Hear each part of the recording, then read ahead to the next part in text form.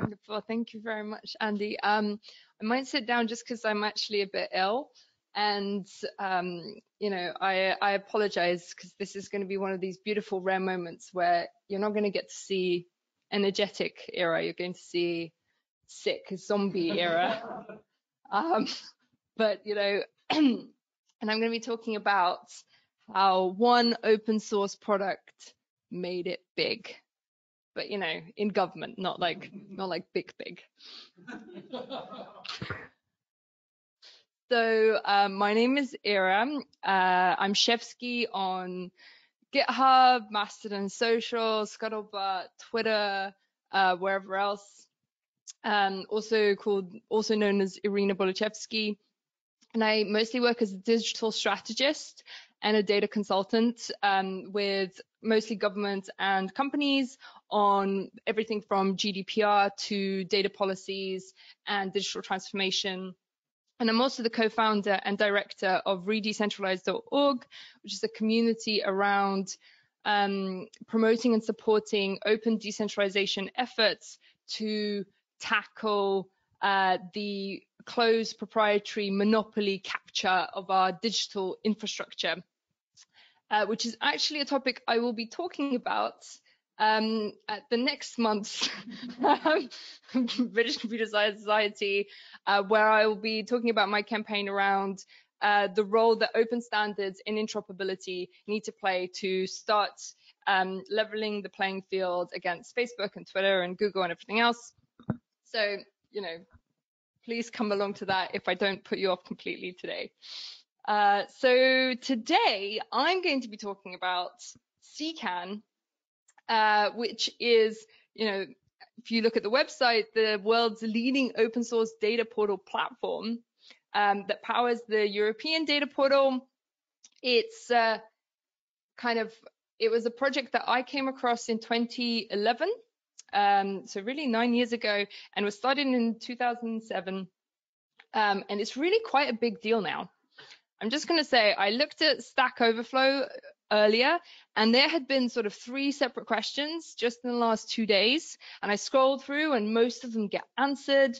It's used by hundreds of governments and organizations. I wanted to kind of show you some of the instances. So there's like 200 listed here. Some of them are going to be out of date, but there's many more. I know many governments and organizations that use ckan, mostly because they tend to harass me, because one of the things that I'm actually known for is being one of the leaders of ckan, and they'll be like, do you have a ckan dev that you can send us, as if I keep a secret supply in my closet, and I don't. So it's actually used by, so to the question around developing countries, by kind of organizations all over the world. I think it's really quite extraordinary. And many national governments, data.gov, quite famously, data.gov UK now uses the API on the back end, but it used to use it on the front end. And kind of Estonia, Sweden, all kinds of organizations. I did want to show you some of the cool ones, which I'd sort of lined up on my laptop, but it might be a bit of a pain to try and find it here, so I might have to skip that. Oh, actually, wait. Maybe I'll show you just one. I think I know where it is. 2 seconds. I'm gonna look up the URL. I know this is not as polished as Terence. Terence has done a terrible thing and shown me up horribly by just being super great, but I'm just gonna say, I did not realize that was the standard. If I had, I would have said no. Oh, man, it's so unpolished here. But anyway, I'm not going to show you hum data. It's an amazing site though. The it's called the HDX site, and it kind of uses ckan, but it also visualizes really incredible live data. So right now there's a really interesting data set around the coronavirus, which I do not have, which kind of uses all of the functionality and shows you a bit more of what ckan is. And one of the other things that's kind of really amazing from a open source perspective is the hundreds of extensions that exist. I think there's a few listed here, but it's actually quite incredible. Matching extensions. It's not true. There we go.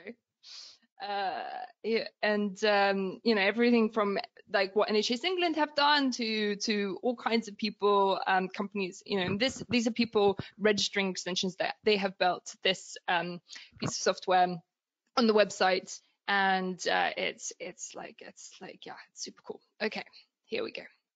So what is it? It's essentially a data management piece of software. It's used to often just manage metadata. It helps data discovery. So there's a solar index, tagging, all kinds of stuff, and publication of data sets on the internet. So it's used for data portals. It has been used in many places to drive transparency, so publishing budgets, spending data, all kinds of things, and also collaboration and engagement with data. It all started many years ago, 2007, at the Open Knowledge Foundation. This is the old logo, which is a non-profit and a global network that was sort of using advocacy and technology to open up knowledge and empower people.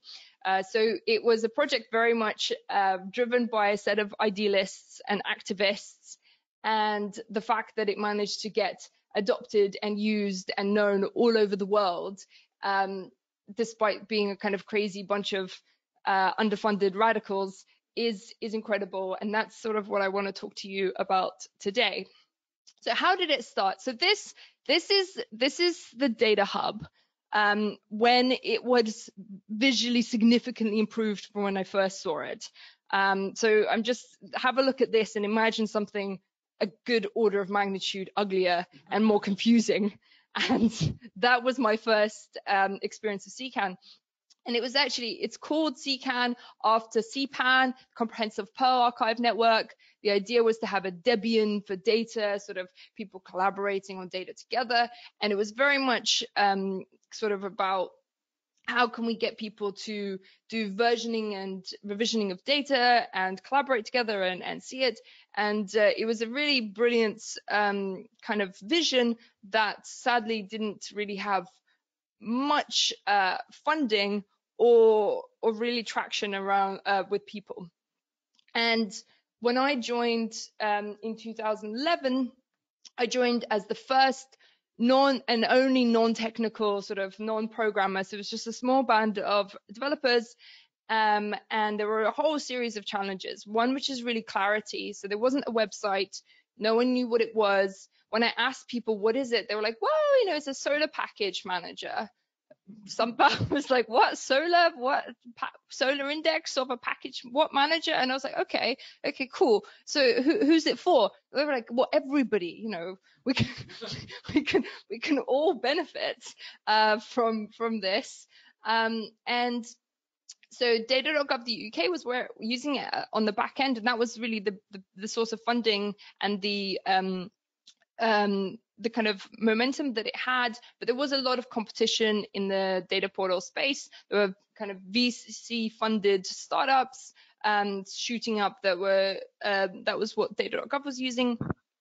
There wasn't very good branding. ckan, as you know, the name was a bit of a problem, and the team was quite limited. So it's quite a small team. So how did it go from this sort of quite scary, ugly looking, strange thing that was many things to some people into the very well known, very widely adopted piece of software that it is today? And I'm going to talk about a range of things, which again, visually not very stunning, is going to be some words that I'm going to talk to. So some of the interventions that I decided to make, and again, this was a choice, so it could have been even better without this, and I would like to sort of acknowledge that there was a huge, incredible team and many people who worked on this, from Rufus to John Bywater to obviously Tim Berners-Lee, who launched data.gov.uk in the first place, to others who made it all happen. But one thing that I did do was come in and decide that we need focus. And I think this was one of the most important interventions. So I very much made quite a difficult call, which is to say, I'm sorry, it's not going to be a collaborative data experience where we all kind of contribute and edit data together. I was like, I don't know who these people are. I haven't met them, and buzz data exists and isn't sort of working out. So I very much decided it's going to be a product for governments. And what we were going to do was actually focus the messaging, the branding, and some of the feature set on making something that looked coherent and was for governments. The second thing was very much the context was incredibly important at the time. So this was 2011 when I was there, and Gordon Brown had recently made a big speech, put a bunch of money aside for data.gov.uk, had said, we're going to use open source because it's sort of free, and we're going to empower citizens, and we're going to do democracy.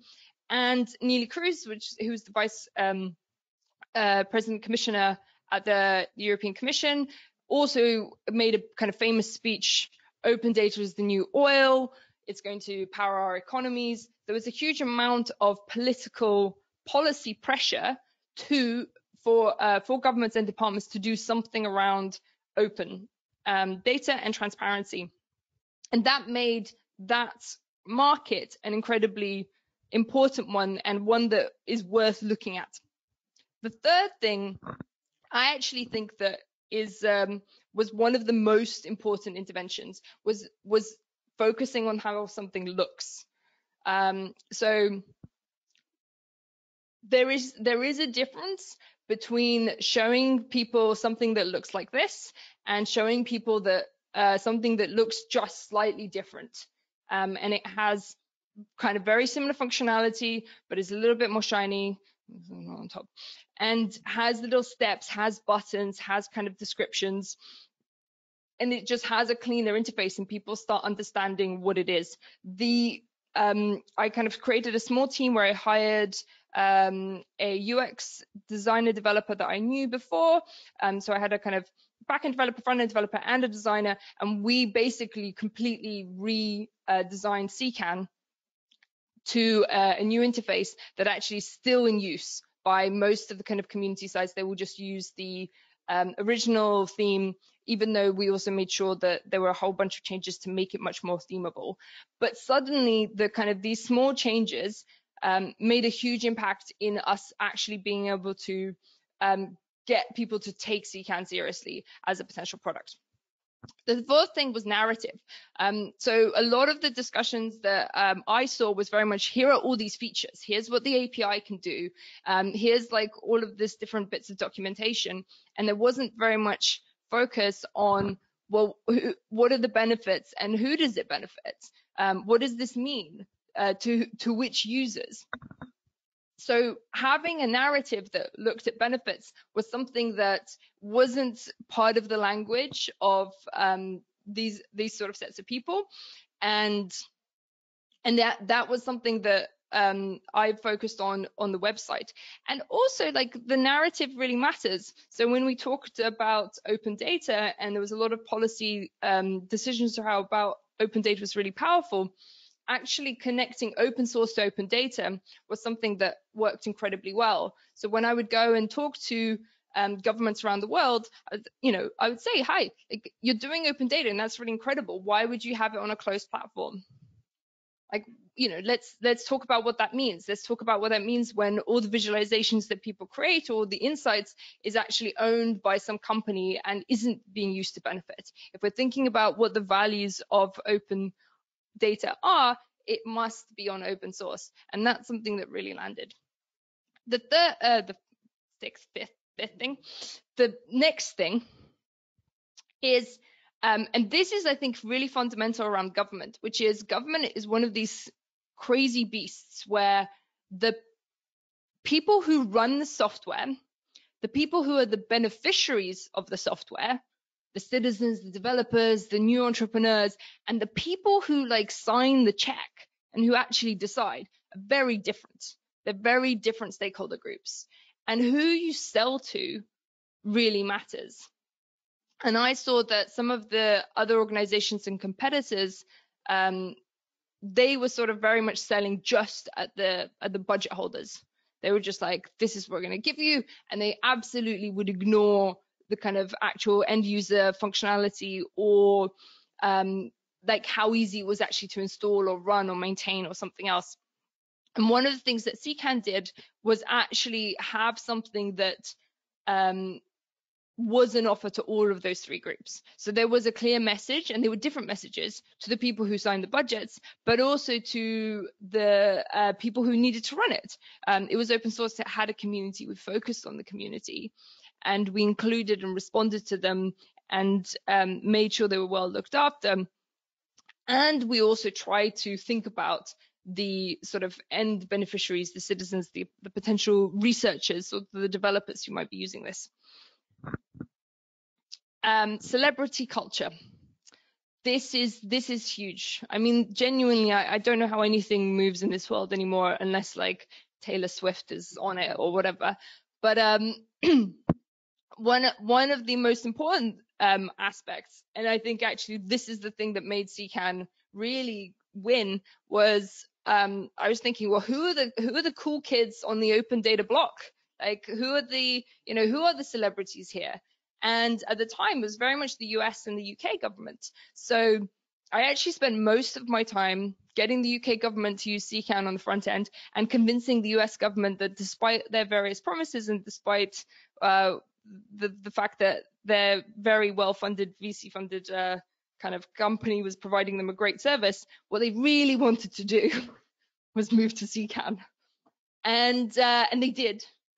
And after that, actually, a lot of people follow through. So, if you're thinking about, well, how do you get products into government, or any sector, it's very much who are seen as the leaders, who are the people that everyone notices. And if they use your stuff, then that's honestly everyone else just sort of copies. Sad but true. Don't tell I told you. Don't tell anyone I told you. Internet. Shh. Reputation. So one of the biggest ways in which obviously you get things into government is you fill in a request for proposal, you write a lot of documentation, sometimes 50 pages of stuff and proposals, and most people think that's all you need to do. It's really not like that. It's actually quite a closed community, and your reputation and brand really matters. So even though all of the different portals and sites that ended up using ckan, I almost certainly did write very long but excellent RFP proposals too. I'd also had the ones that we won. I'd also had talked and met the people. I had given workshops in that country. I had done, whether it was like keynotes or something else, or trainings or various community activism. And as a project that was within a non-profit that was also pushing for open data more broadly, we managed to have a reputation that was much, much better than the competition. So there were people, I'd go into meetings kind of by myself to the European Commission, and they'd say, oh, we just had Socrata with like 10 people in suits, and there's just you. Are you sure there's no one else? And people were quite concerned. But at the same time, I think we managed to kind of walk that line and say, well, right, but we're the real deal. And we know what we're talking about, and we have this huge international community, and we have this reputation. And doing all of those talks and workshops and actually contributing to the broader movement really paid off. The team was vital. So actually, I found that having knowledge and skills and authenticity about what we were doing was absolutely just fundamental. There was a time where I tried to hire a much more experienced salesperson to take over sales, and despite really trying to help this person, eventually had to fire because it was just not working. And actually, for whatever it is that you're doing, you have to be passionate and you have to understand what you're doing. And it's not just about the skills. It is also about the expertise, and it is also about what you're selling. And I think open source maybe has that a lot more than other things, because you're also trying to sell a kind of a set of values and a way of doing things. And if you don't really get it on some level, I think that shows. And lastly, one of the main things that I also focused on was professionalism. So everyone kind of was worried that ckan was kind of held together by strings and glue and hackers, and that was true.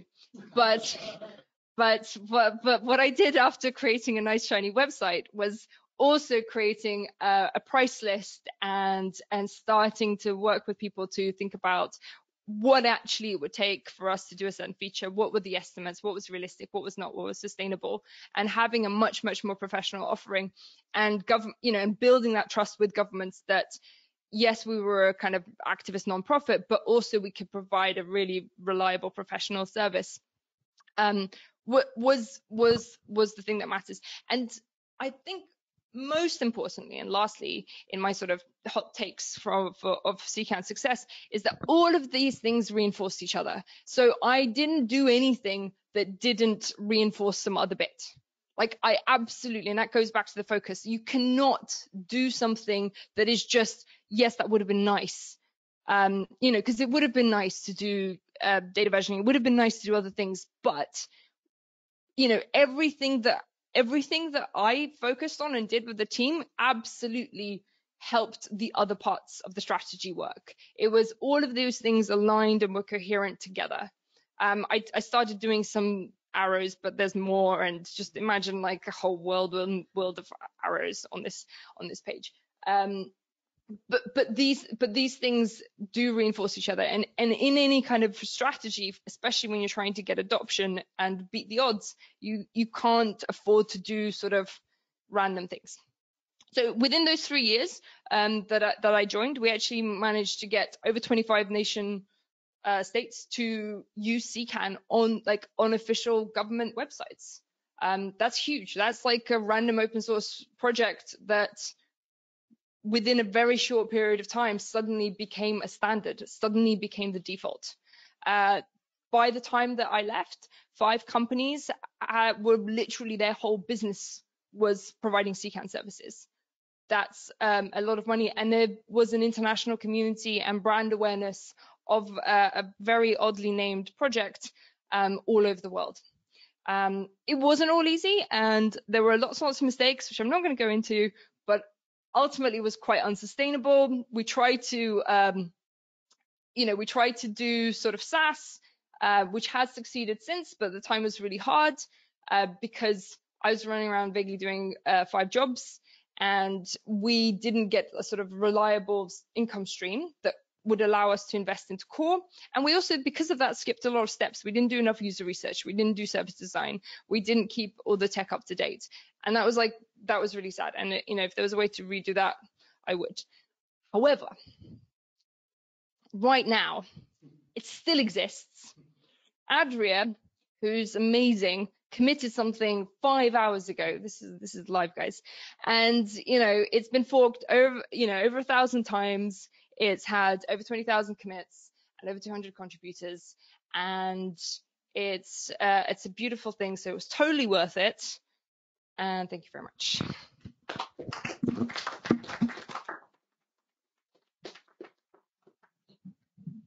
Any questions?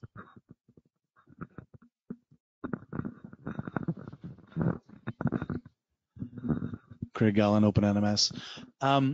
So you're built on top of Solar, which is a very established and well-known project in its own right.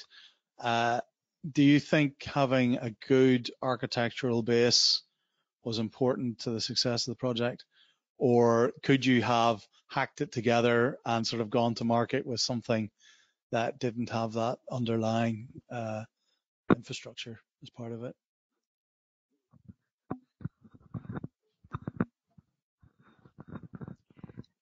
So we used a number of really well established open source, Solar, obviously Postgres, and other things that we then also built and did sort of hack together. I would say that the very deep functionality that ckan provided, on top of some things that you could just get out of the box, like some of the data harvesting we do, or was very important. But I don't think that was the reason for its success. I would say, like, so the things that I talked about were kind of the non-technical things, and I think technically it's a good project, and it's really powerful, and it's incredibly well done. It's kind of out of date in some ways, but the reason it persists is that people now trust it. Has a trust, and it has a brand, and it has a community and extensions, and a depth to it. And having been around for over 10 years, there's a lot that's kind of gone into the thought of how some of these things work that is really hard to replicate if you're just starting from scratch, which I think lots of people have done. Lots of people. I mean, ckan people got frustrated with. There's a dcan, a Drupal version. There's a ckan. There's a jcan. There's like 10 different spin-offs. There's people who just rewrote everything in Node.js. There's, and a lot of these things haven't lasted. And again, that comes back to who are the people who are using it, who, the celebrities or whatever, the community, the depth of the thing, the trust and the reputation. But yes, also obviously relying on well-established, well-supported things like Solar are also part of it. But I think it's a bit of a magic mix. Any other non-last questions? Andy and Simon. How do you get the celebrities? There's not that many, and you've got to get lots of them, right? By being wonderfully charming and competent.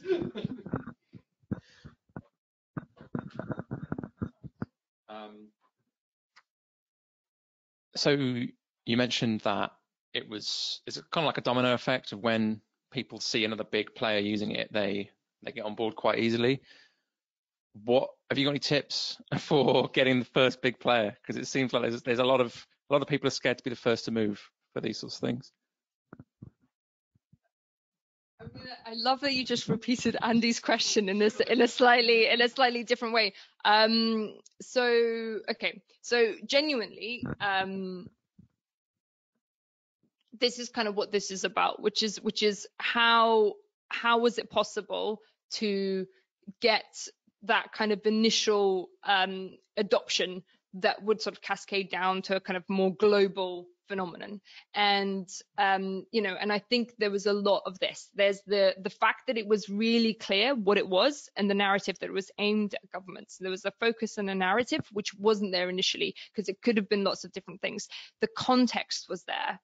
What, for example, data.gov and data.gov UK were doing in terms of the policy pressures, the strategic kind of goals that they had, and the kind of that multi-stakeholder offer, like actually genuinely thinking about who are the beneficiaries, who's going to have to run it, who are the people who sign the check, what did they need to do, the professionalism, the team, and the visuals, and the visuals really matter. And I mean, I think this is one thing that I found especially in open source communities, with really decentralized, where it's lots of hackers kind of building the future better internet, is a lot of it's really ugly, and it's really hard to sell ugly software that no one understands to people who aren't the same, who aren't the same people, who are people in government, who are the budget holders.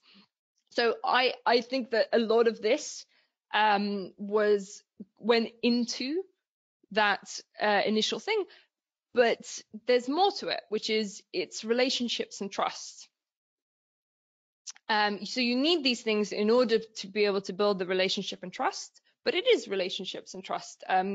That's how we're a social species, and that's how we make decisions. So if you don't have any of this in place, then you can obviously be knocked down. But even if you have it and you're not able to talk to people and care about them and care about what they need and care about where they're at, then you will struggle, possibly, unless you've got just millions of billions of dollars in funding, which I did not, sadly.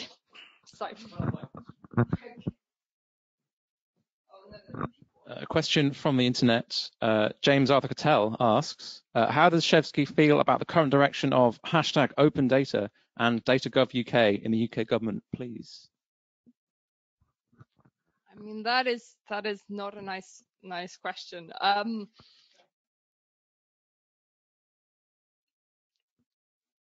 I have feelings about it. I am no longer actively involved in open data or GDS or Data.gov UK.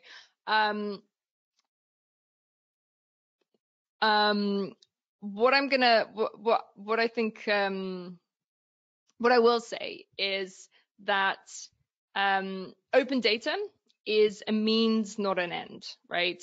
There is a vision of a better world where people are more empowered. They have the information that they want and need, that we have a thriving economy based on data, that we don't duplicate research, that we have better research and better insights because we can find and collaborate all this kind of information. And open data is a means to that, but it doesn't deliver it. In the case of genuine accountability, you need civil society and civic institutions that actually hold, whether it's government or companies, to account using open data, that do something about it, that you need to have sources of power outside of that government in order for to kind of provide economic benefits. You need the reliability and the trust that the data will be there and will persist and is reliable and good enough in order for you to have some other benefits. Open data is part of it, but it's not the whole picture.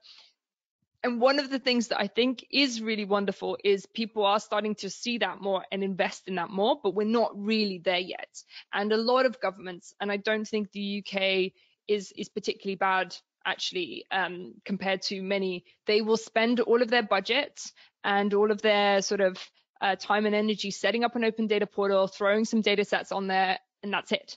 And it's like, no, that should be at most 20% of your budget. The rest of the time should be spent on engagement, on talking to people, on consultations, on telling people what's there, on improving on and creating those feedback loops between the data that people publish, how it's created, how it's maintained, and its users.